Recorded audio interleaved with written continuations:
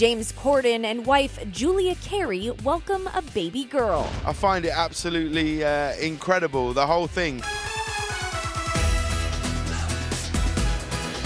The 39-year-old late-night host took to social media to announce the exciting news.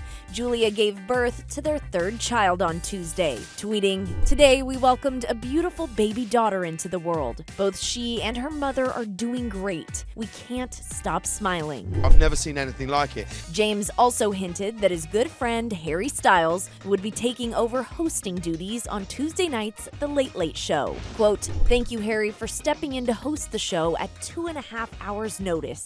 XXX." The couple's new bundle of joy joins 6-year-old big brother Max and 3-year-old sister Carrie. We told them that we were going to have another addition to our family in the exact same place that I proposed to my wife in London. And it was great. They're excited.